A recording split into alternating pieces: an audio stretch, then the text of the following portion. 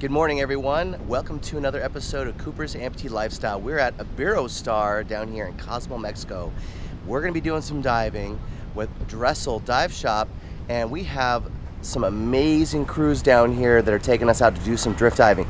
We're going to be diving right here. We're going to be getting off on these boats and going out to dive in front of Cozumel. We're going to be diving off the Aqua 1 and the Aqua 3 boat. Great crew. Let's go out and let's go look for some critters. Enjoy.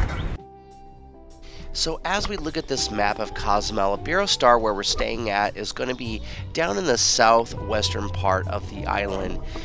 We ended up doing 9 dives.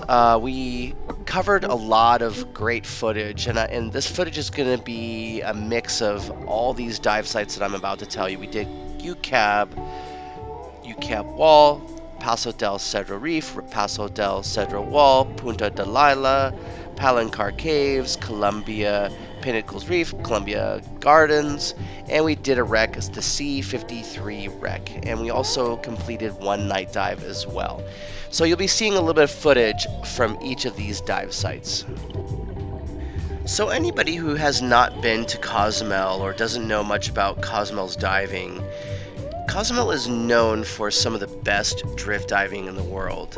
The currents run on almost every reef here, every day, and it usually is about 1 to 2 knots, but at times it can get up to 6 knots. That may sound a bit intimidating at first, but a little bit of practice and everybody will learn and be able to still photograph the marine life with the current, and sometimes even people want faster current. With the current flowing around Cozumel, you're going to get some of the most clearest waters you've ever dove in. That's probably why Cozumel is one of the top ranking dive destinations of the world. Now, as I mentioned, we're diving with Dressel Divers. It's located on the resort we're staying at, Iberostar in Cozumel. You can literally do multiple dives a day.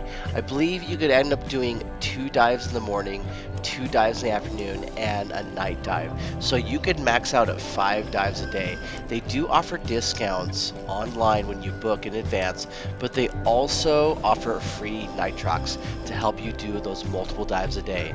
For this trip down here, I chose to just do 2 dives a day and then spend the rest of my day on the resort with my family.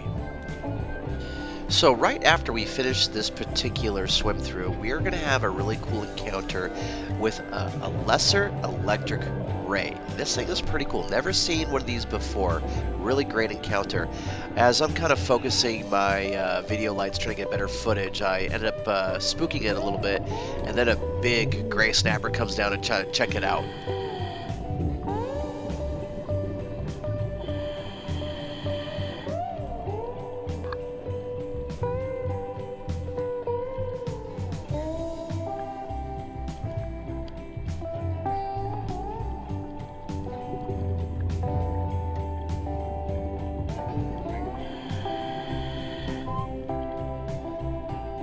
So I'm still determined to try to get a little bit of a decent shot so I can share this experience with you guys. Let's see if I can get a little closer and check it out.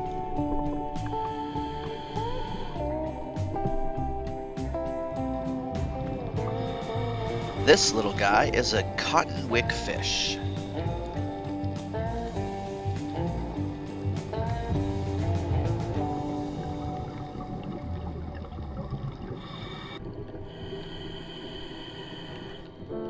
Here's a couple of black durgan.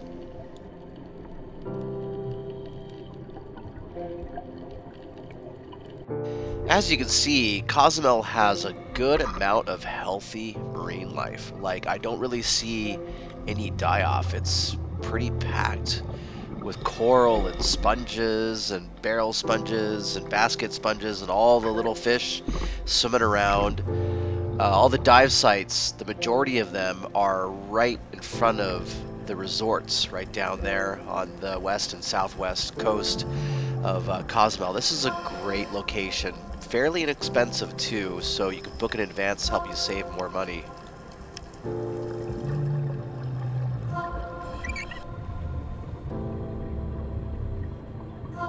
Here's a coney fish. If you look closely on the left side where the gill is open, you can see the antennas of a cleaner shrimp that are in there cleaning, helping keep this fish healthy.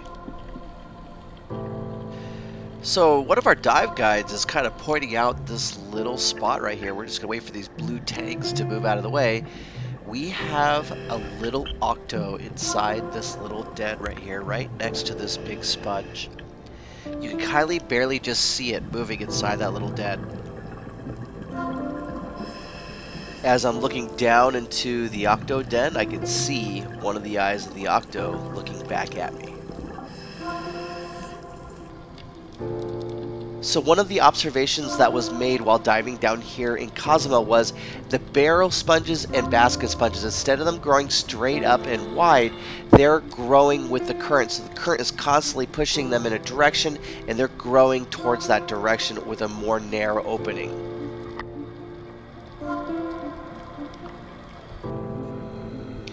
Every once in a while you come across little areas behind the coral that give you a little bit of a break from the current, just like this little group of blue striped grunts are sitting in. Let's go over here and check out this porcupine fish.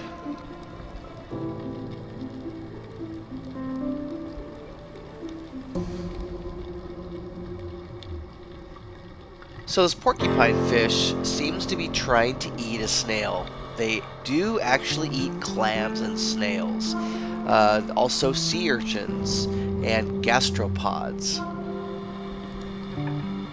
It is said that porcupine fish can grow up to 3 feet long. The species is not believed to be threatened. Sharks and other large fish prey on the porcupine fish, but they have a defense to ensure they're not really much a meal most of the time. They have spines, and they also have some poison that they can excrete through their skin. My experience is that the porcupine fish are friendly but yet shy. Here's another example of a little break in the current between the coral, where all these French grunts and blue striped grunts gather, taking a little bit of a break, strength in numbers, finding safety, just all hanging out. I'm sure if a predator came right in here, they would all just scatter in every different direction. So typically after our 2 morning dives, we get back in time for lunch. And after lunch, we usually go back in the water, enjoy the view, do a little bit of snorkeling, check out the marine life that is just in front of the resort. And you'd be surprised at all the fish that are just gathering underneath the docks right here. You have Bermuda chubs, you got Sergeant Majors, a variety of other little grunts and fish down there. All the fish are just hanging out underneath this dock. A little sense of safety or security. All the little aquatic weeds that are floating on the surface, they kind of swim up and just peck at it and see what they can eat off of it. It was a pretty nice experience. It definitely gave this resort a little extra character, helps it stand out, you know, that even non-divers, if they want to, they can just snorkel right in front of the resort and enjoy the marine life. Along with random bits of aquatic weed floating by, there's these little coconuts with little sprouts coming out of them. It's kind of neat, you know, to watch them just float by. So basically they'll float by and land on an island and eventually grow into a coconut tree to reproduce. And after you get out of the water, you can just sit on the beach, enjoy the view, watch the sunset, listen to the waves crash onto the beach. What an amazing adventure. This was the first real episode of exploring Cozumel down here in Mexico. Don't forget to subscribe, like, comment, and share. Hit the bell notification and click on the next video at the end of this episode to help the algorithm. Thank you everybody for your support. We will see you on the next adventure. Take care.